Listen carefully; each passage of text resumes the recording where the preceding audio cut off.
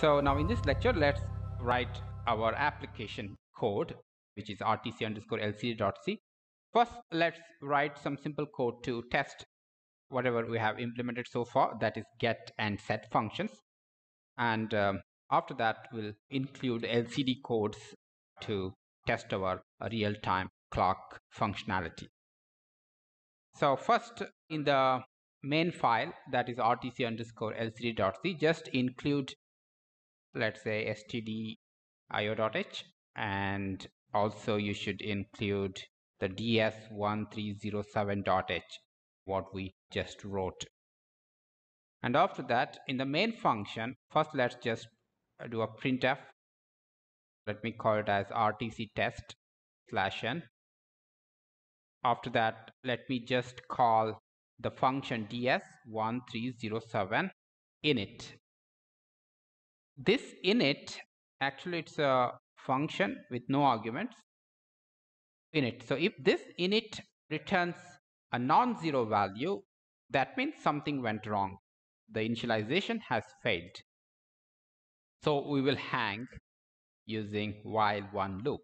If it returns 0, then it's fine. The RTC is running. First, we will program the current time and date information into the RTC registers.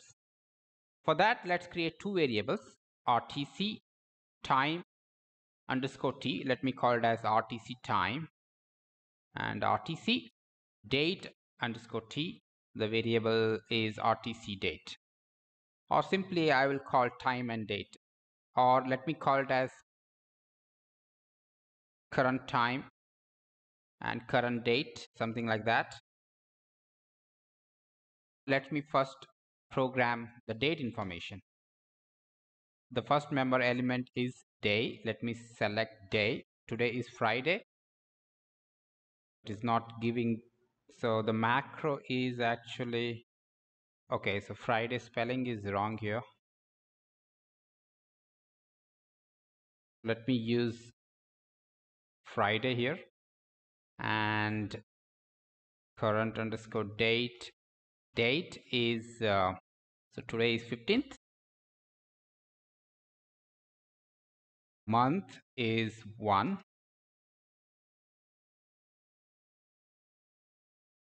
Year is 2021. You just have to mention 21.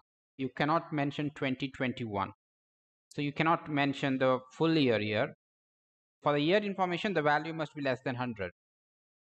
In the data sheet, if you see, the year should be within 00 to 99. That's why I just written 21. And after that, let's initialize current time. The member element hours is equal to, let's say, 4. Time of minutes is equal to, let's say, 25. Seconds is equal to, let's say, 41. Time format is equal to, let's say, it is time format PM. So let me use PM. And after that, let's call our function 1307 set current date. So current date ds1307 set current time. Let's read them back. I am going to use get current time, and so we have to now print it, isn't it? So now we have to print it. Let's do one thing. So let's get the date as well, current time and current date.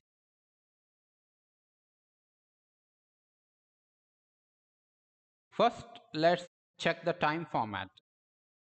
If current time format, if it is not is equal to, let's say, time format 24 hours, then you have to print the time with AM and PM details. So we'll do one thing here. Let me just create a variable called AM or PM. Here the char pointer AM or PM is equal to, let's use a conditional operator here. If this time format, you see here PM means 1, AM means 0. If it is 1, then it's PM. I can equate this string directly into this char pointer. Otherwise it is AM. I think it makes sense, isn't it? So let me use a printf to print the time. Let me use current time is equal to %s/n. So let me use one helper function called time to string. I'm going to convert this time information into a string. Let me implement this function a little later. This is a helper function which returns time as string values. I will show you that later, how to implement that function. You just have to pass here this current time variable's address. So it just takes this variable and converts the details inside this variable into a string, which will then be printed by this printer. And we also have to print the format, isn't it? So another %s, here you should print AM or PM information. For example, this printf actually prints the time information in this fashion, like the current time is 04:25:41 PM, like this. Time to string returns a time in this format, and this %s prints this AM or PM information. Else it's a 24-hour format, so you just have to print this. Here there is no another %s because it's 24-hour format.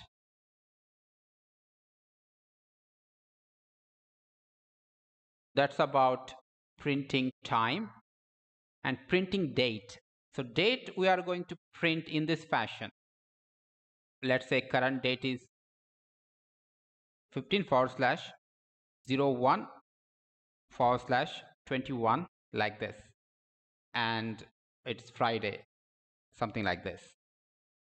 For that, let's use printf. Current date is equal to %s space angle brackets, and here another %s/n, comma. Here let me use another helper function called date to string, so which takes address to current date variable, and also we need another function here which returns day of week. This %s is for printing date in this fashion, and this %s is for printing day of the week. We can write a helper function get day of week, and you just have to pass the day information to this function. This function actually returns the current day in string format, like Friday, Sunday, Saturday, like that. But it takes a code for a day. These are the codes for different days. This function takes that code and returns a string. So now we have to implement these three helper functions: time to string, date to string, and get day of week. First, let's implement get day of week. Let me just implement that right here. Get day of week. It returns string, so char star. Get day of week, it takes a number or a code. Let me call it as I. If I is equal to 1, this function has to return Sunday. If I is equal to 2, it has to return Monday, like that. That's why let's maintain the list of these strings. For that, we can use a character pointer array. Char star, I would call it as days.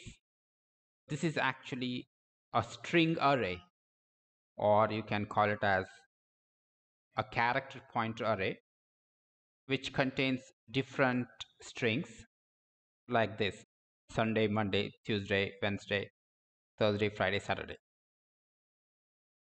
If I is equal to 1, then it has to return Sunday. So you have to return days of I minus 1. Suppose if I is equal to 1, then 1 minus 1, that is days of 0. So days of 0 is nothing but Sunday, isn't it? It returns Sunday. If I is equal to 2, then 2 minus 1, that is days of 1, index 1. Index 1 is Monday, like that. Let me just cut this code and let me put at the top here.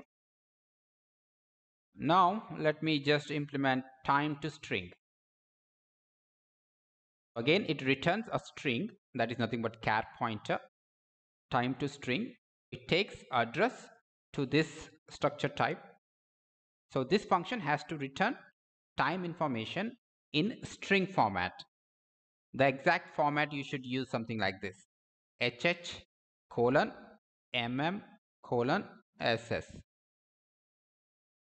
This format is going to consume 9 characters, isn't it? That's why I'm going to take a buffer of 9 characters, a char buffer. So this is buff of 0, buff of 1, buff of 2. In buff of 2, I'm going to store this character colon. This is buff of 2. 3, 4, 5. This is buff of 5. And in buff of 5, I'm going to store another colon character. And now, here we have to store hours information, minutes information, seconds information. What I'm going to do now is I'm going to use one more helper function, number to string, because this variable contains data in the form of number, isn't it? So we have to convert each number now into a string. For example, the hours information should be converted into string, and it must be stored in buff 0 and buff 1 location. The minute information, which is in the form of number inside the structure, has to be converted into string and should be stored in this location, that is buff of 3, buff of 4, like that. That's why we have to convert a number into string. First, let's do it for hours information. RTC time hours. Let me send this address buff. What this function does is it stores hours information into this buffer. That's it. So we have to do the same thing for minutes and seconds. What changes here is minutes should go into buff of 3. That's why this is address of buff of 3. And this is address of buff of 6. And buff of 8 must be a null character because it's a string, right? A string means it should be terminated with a null character. And then just return the buff. But you cannot return buff here because it becomes a dangling pointer. That's why you should make this as a static. That looks correct. And now let's implement this helper function, number to string. So it's a void number to string. Basically it takes a number. Let me call it as uint8 underscore t num and an address buff. Here is a logic which converts a number to a string. If a number is less than 10, the buff of 0 should be 0. For example, let's say if the R's information is 4, then it should be shown like 04.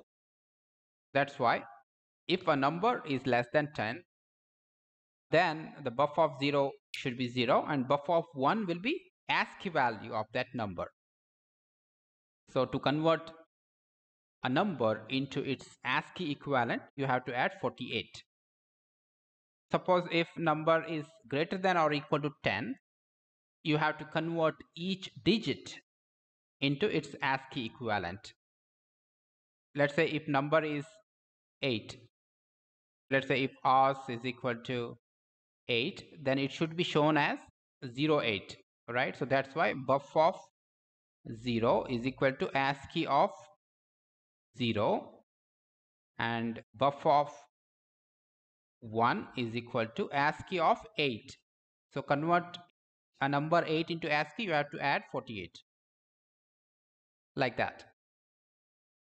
Suppose if R's is equal to 12, then buff of 0 is equal to 1 plus 48 and buff of 1 is equal to 2 plus 48. The unit place and 10th place has been extracted like this. Another function cast date to string. It takes the argument RTC date underscore t, a pointer to the structure type. This function returns a string in this format: day / month / year. Let's take a buffer of 9 characters including the null character, and buff 2 and 5, let's make it as / characters, and again you have to call this. So in this case, first date, this must be RTC date, and after that is month, after that is year, after that just return, after that store the null character and return buff. That's it. Now let's compile.